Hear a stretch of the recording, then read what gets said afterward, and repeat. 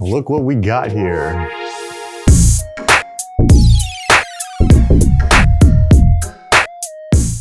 As always guys, we really appreciate it if you would like to subscribe and leave a comment down below and let us know your thoughts.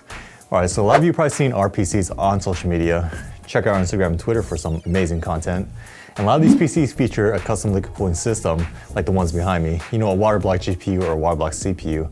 So the question is, why do we do this? More specifically, why do people custom liquid cool their PCs? Okay, so let's first address the elephant in the room, and that is a liquid cooled PC looks arguably better than an air cooled PC. So whether you're going hardline tubing or flex tubing, you know, you have the routing, the bends, the curves, plus the fittings, everything looks simply amazing. And as we all know, a better looking PC will make you a better gamer. But aside from good looks, what other benefits does liquid cooling a PC have? Well, the obvious is performance. You guys pay a lot of money to get the parts that you want, and you want to protect those parts as much as you can from damage. And one way your parts can get damaged is through too much heat exposure. So once your core components gets too hot, it'll throttle itself back, and that means reduced performance.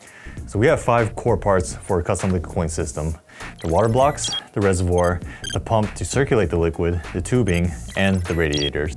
Okay, so liquid cooling compared to air cooling has a higher thermal conductivity, which means it can transfer heat more efficiently. And what that means is when your GPU and CPU gets too hot, the liquid inside the water blocks can move that heat away from the parts quicker. So here's a very simple overview on how it all works. Warm liquid from the water blocks gets circulated to the radiator. The radiator acts as a large heat sink, cooling the liquid flowing through the loop. The cooler liquid then flows back into the reservoir. Then the pump recirculates the cooler liquid back to the CPU and GPU. Now the radiator, that's the main cooling mechanism for the system. So a larger radiator will essentially act as a larger heat sink. So the bigger the radiator, for example your 240 versus 120 millimeter, the better the cooling performance because there's a larger surface area to absorb all that heat. There is another benefit to liquid cooling a PC, and that is the noise reduction. Now, although you are removing fans and replacing them with other fans for the radiator, the added benefit is that you can run these radiator fans at a lower RPM for less noise and still get a better cooling performance. And you're removing the GPU fans, which can be one of the loudest parts in a PC.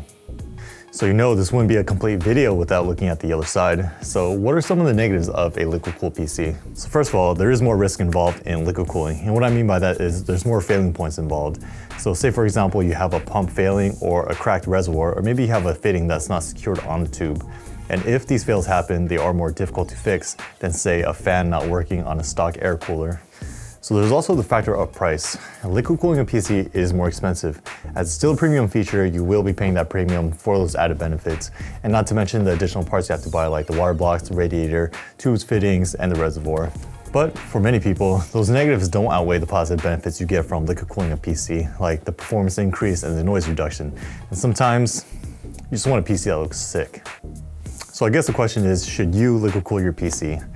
Well, it really depends on what you're doing. If you're into heavy overclocking, then yeah, a liquid cooled system will for sure give you more performance than an air cooler. If you just like the awesome look of a liquid cooled PC, then yeah, for sure do it. But I think more importantly, if you want to maximize your hardware and eliminate thermal throttling, then a custom loop PC is definitely something you want to look for. At the end of the day, there is no right or wrong way to cool your PC. Whether you're going air cooling or a custom loop, we're all part of that PC master race. So just enjoy gaming, content creation, whatever it is that you do on your PC.